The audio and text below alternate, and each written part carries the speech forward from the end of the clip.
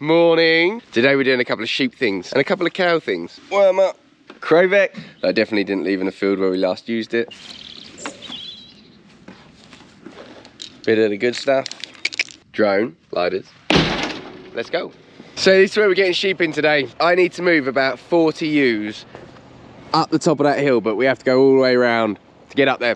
And I don't want to get all the ewes in and then try and sort of what ewes and lambs there are about. So what I'm going to do is just shut this gate. What I'm hoping is that there's about 40 ewes and lambs this side. Hoping. There might be, there might not. But if there's 50, we can sort off 10, can't we? So I'm going to shut that gate and then we're just going to get all of these in and then hopefully that's enough.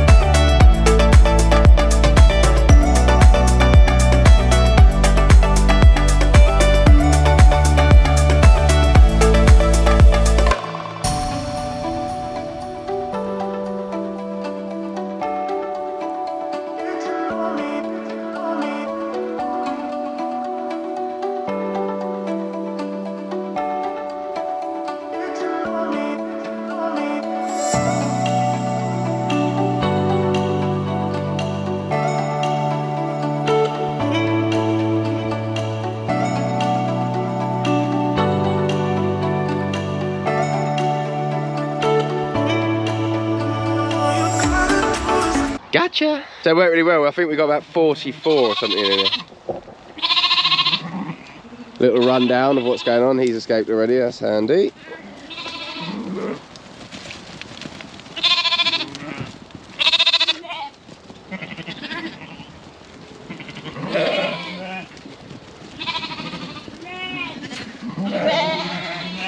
Looking really well. We've got a few dirty bums.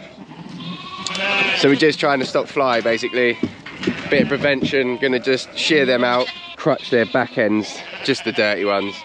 Then we're gonna put some fly cover on them, stop the flies eating them alive. And then we'll give the lambs their first dose. And then they're going up there, like I said. We're just gonna do 2 trailer loads. And then for my next trick, you see this gorgeous beast here? No, there, that one. Her and her mate, we're gonna take them home because we have a TB test in the next couple of weeks and I need them back at home. Just got a couple too many, so we're just gonna let a couple of the ewes and lambs out. Annoyingly, this little lamb's got out from round there and I don't want to let any ewes and lambs out because then he'll run off with them. It's annoying because I don't know who his mother is because I didn't number my sheep. Keys. Oh no. You're coming home. How'd you feel about that?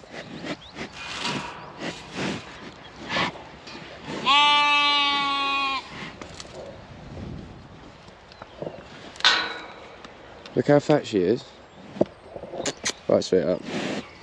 Oh no, you're coming home. Scared of dog walkers. Alright girl, why are you putting so much weight then? Look at your big fat ass.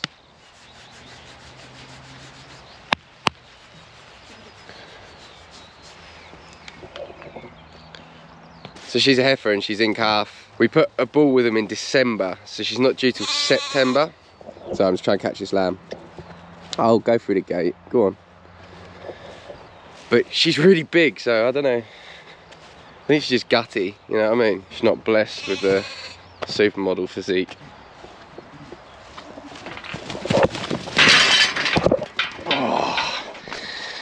caught you, didn't it? There you go. I'm just gonna let maybe 4 or 5 ewes and lambs out, just the ones I can work out who's who, because we've got a few too many. Go on, Emma. Yep. You may leave.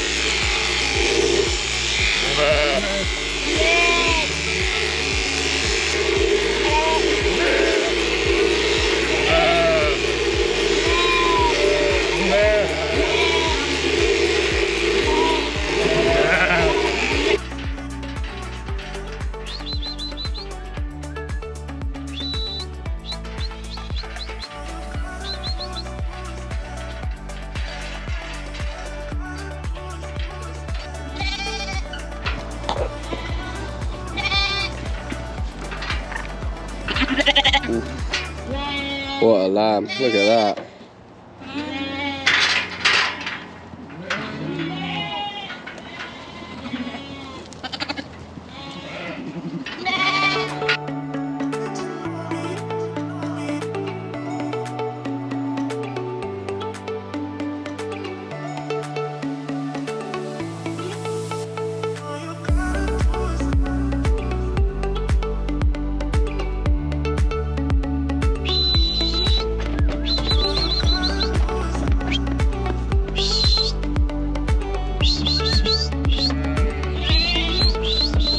So this sheep here is that's a grey-faced Dartmoor to a Texel, and that is the offspring. And then we put it back to a Millennium Blue, put them back to a Millennium Blue, and that's the lamb.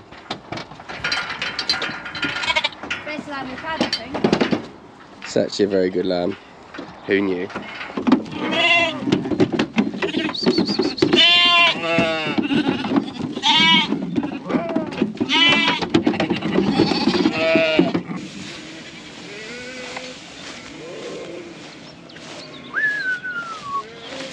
Bit of grass out here.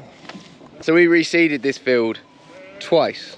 It's not the best, but it's quite young. First time we used the chicory ryegrass, like clover lay, and it didn't really work. Had a bit of chicory come through, but I think it's the soil because it's like clay. Well, I'm no expert. I'm not very good at growing stuff. Apart from docks, really good at growing docks. King of the docks. It's about 9 acres, but I mean, there's plenty in the week. I haven't had anything on here since December, so it's had a good 5-month break. So now we're going to go and bring one more load up here, and that probably won't be enough.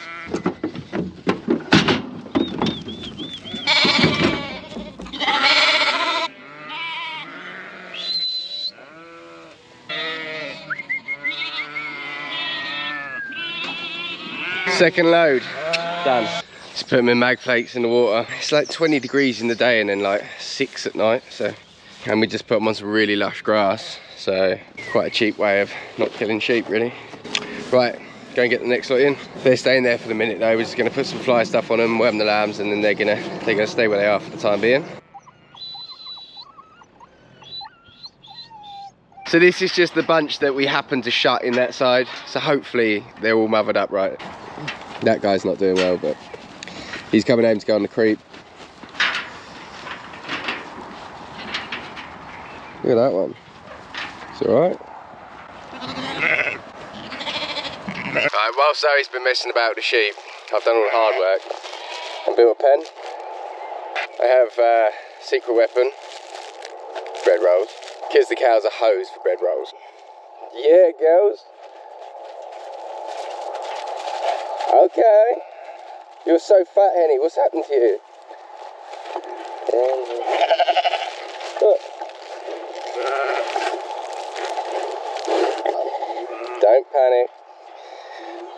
Don't panic. Let's go, let's go. Let's go.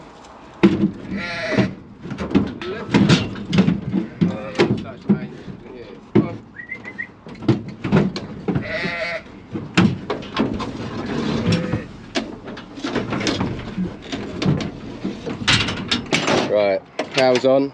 Just got to load the hurdles on with them. That's the annoying bit about having cows, is the hurdles are just huge. You can't just throw some on your truck, so just got to slide them in the side next to them. Slowy's done the sheep. Be free.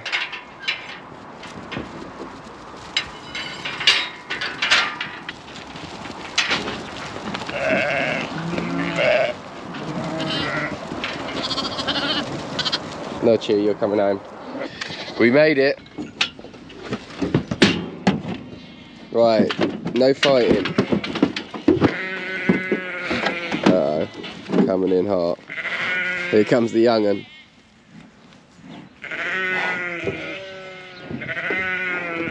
Since Bambi's over there with her calf, this girl's the new boss, so that's why she's giving it the big one.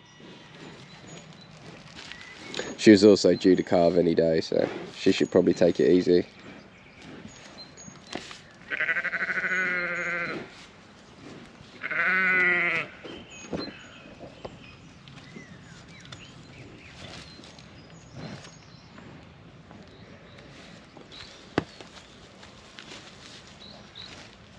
So Hereford is out of a British Friesian. Quite a good idea if you are like us and struggle to get a lot of capital to get farming. Costs a lot of money to start farming. That cow around there, the Hereford, Henny her name is. We bought Henny as a bottle calf. So she was off a dairy farm, cost 45 quid. Obviously there's a cost of rearing them, which was a lot cheaper 3 years ago or whenever it was we did it than it is now, but probably cost us 350, so that, she probably only owed us £400. And then you've got a really nice calm, all right, she's not that good a cow, but she's good enough. You've got a nice calm cow that you can handle, stroke, do you know what I mean?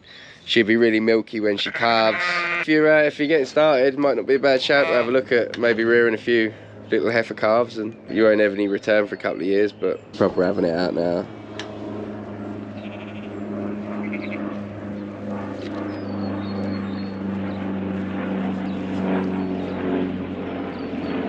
I think we have a new boss.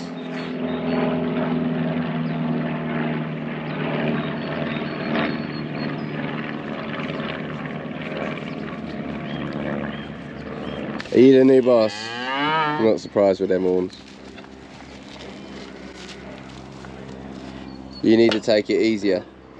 Right, cool, job done. Next job, all the sheep. It's been 48 hours, they're getting moved. Cows got a really good like hierarchy, so they have a little fight, sort it out, and that's it. Then no one steps out of line. The boss cow's the boss cow, and they've got a pecking order, and that's it. They just live like it. Sheep.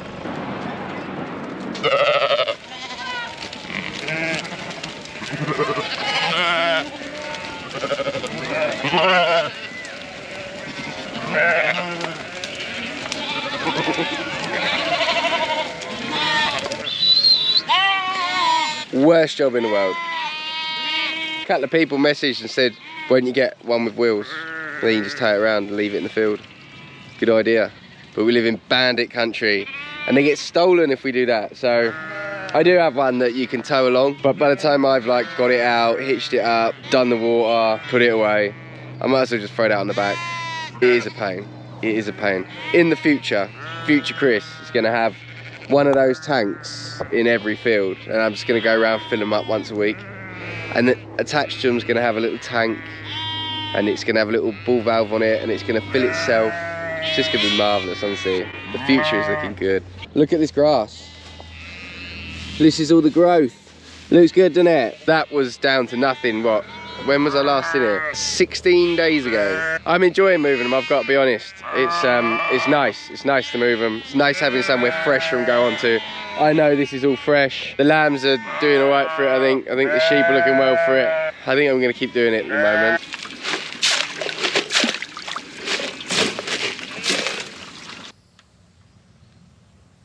Got a puncher. Just what I wanted on a Sunday afternoon, I'll be honest.